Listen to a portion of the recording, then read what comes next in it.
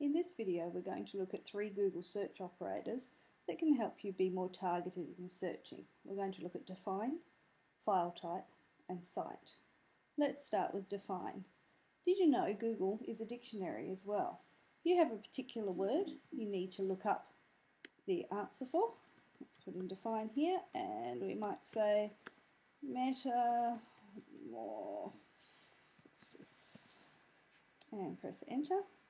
And the very first listing that you'll get in the result are dictionary definitions, and there'll be links to a number of different dictionaries where you can get more information.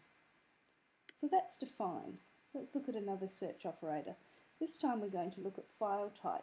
File type helps you narrow down your search. So let's just say you were doing some work on fractions and you wanted to find an interactive game. So to use that we might use, let's go file type, and we wanted to find a flash activity, so we'll go SWF, which is the extension for flash activities. And we hit search, and now you can see all of the search results are coming up as flash games, so we can go straight in and have a look at those games and see if they suit our search.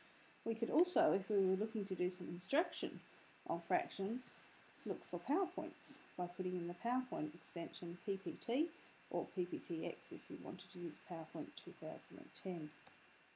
This time when we do the search, the only things that are coming up are PowerPoints that are available. So file type can help you narrow down your search. Okay, one more. Let's go back to Google. This time we're going to use the word cite. This allows us to search for either different types of sites or to search within a site. So I'm going to start by searching within a site, and I want to look for policies, and I'm going to have a look in my office site, ceo.wa.edu.au, because I know they're somewhere in the site, but I'm not exactly sure where. Now when the search goes through, rather than just going to the top site, CEO, it'll actually go in and find it for me in there. So if you didn't know, they were under governance and policies. Another way we can use the cite command is to look for certain sorts of site, such as EDU. So let's say we were looking for some information on literacy, and we only want to search sites that have EDU in them, which is an education type sites. So now you can see all of our results are from educational institutions.